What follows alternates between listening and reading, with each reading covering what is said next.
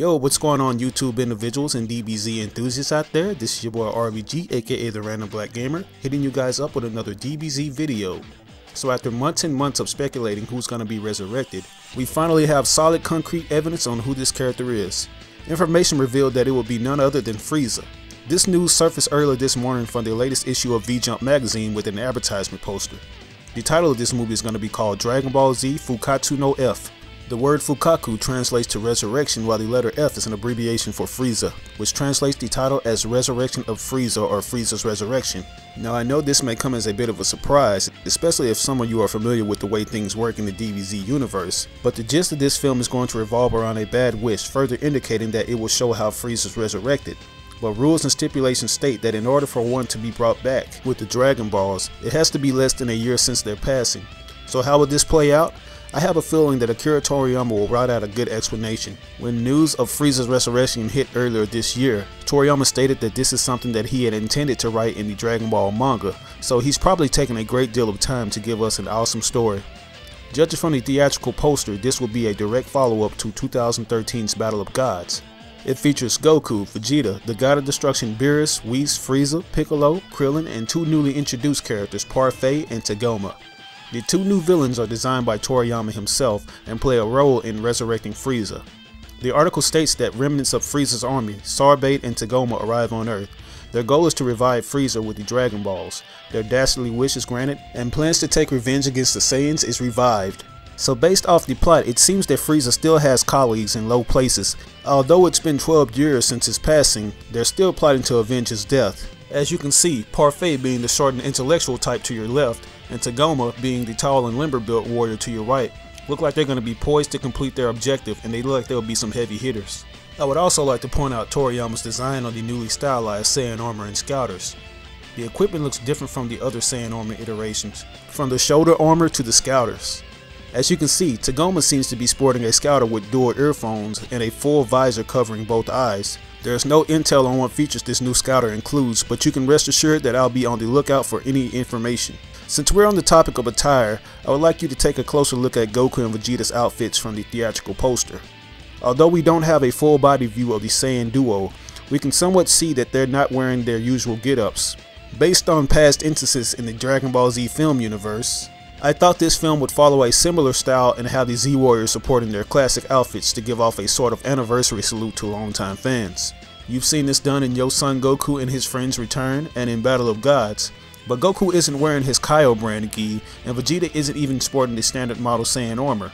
If you look closely at Goku, he's wearing a red gi without his usual blue undershirt.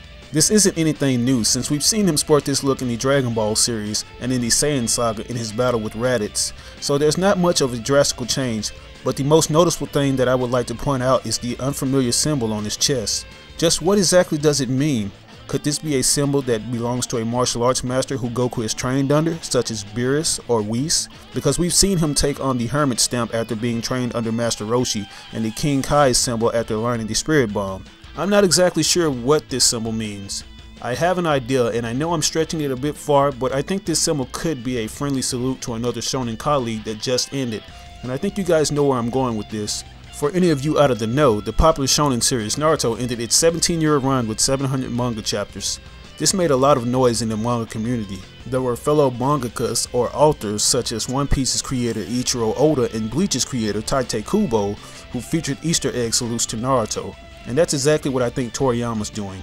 If you take a close look, the symbol on Goku's gi looks very similar to the hidden leaf symbol Naruto bears on his headband, but like I said earlier, I could be stretching it a bit. If there's anyone who knows anything about the symbol, let me know in the comment section below. But moving on, I would like you to take a look at Vegeta's armor. Judging from his left shoulder all the way up to his neck, he appears to be wearing not only new armor but new under armor as well. This armor looks similar to the one he wore during the Android and Cell saga, but it looks closely modeled after the armor he wore during the Frieza saga.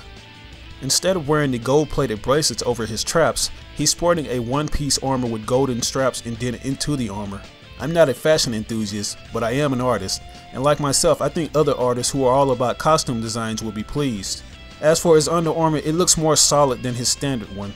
Unlike the older armor, the texture doesn't look like tights, but a thicker reinforced material. The next thing we're going to be analyzing is the unfamiliar character under Piccolo. There have been many speculations that this may be Yamcha or Gohan. I'm going to go ahead and say that it's definitely not Yamcha, considering the fact that Yamcha bears scars over his right eye and left cheek. From a visual perspective, you can see that the character obviously doesn't. The next prediction is that the character could be Gohan sporting a new tracksuit along with a new hairstyle, but that's just my guess. Another hypothesis I have is that he could possibly be a time skip version of Goten or be a teenage version of Goten. I don't know about anyone else, but I find it rather strange that even though Battle of Gods had taken place 5 years after the Buu saga, Goten and Trunks physically remained the same. This could have just been because they were only 12 and 13, and maybe Toriyama didn't feel the need to give them a new design like he did with Krillin, Videl, Yamcha, and Tien. But this time around it would be a smart move if we get a time skip ahead of Battle of Gods. Considering the fact that Lord Whis knocked Beerus out and mentioned the fact that he may be asleep for another 3 years would make Goten and Trunks 15 and 16. I'm also eager to see what Frieza's reaction would be like if he crosses paths with the present time Trunks, considering that future Trunks was roughly around the age of 16 when he faced off against Frieza in his mecha form. Other interactions I'm interested in seeing is between Beerus and Frieza. Considering it's been 39 years since they've spoken, I'm pretty sure Lord Beerus is going to have some choice words for the Arcosian Cold Prince. Frieza better have some pudding on deck if he hopes to win this battle. Be on the lookout for Dragon Ball Z Frieza's Resurrection. It's slated for theatrical release on April 18, 2015 in 2D and 3D and will be exclusive in Japan for now.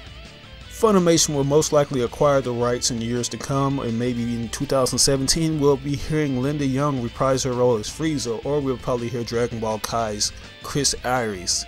Either way, I'm satisfied. But that's all I have for you today, folks. What do you think of Frieza's resurrection? Do you think he'll fulfill his dream of destroying the Saiyans? And how do you think Lord Whis and Lord Beerus' role will play out? Leave your thoughts in the comment section below, and if you're interested in DBZ videos similar to this one, I only ask that you like, favorite, and share the video with your friends, and subscribe for more. But like always, this is your boy RBG signing out on another video. I will catch you guys later. Peace out.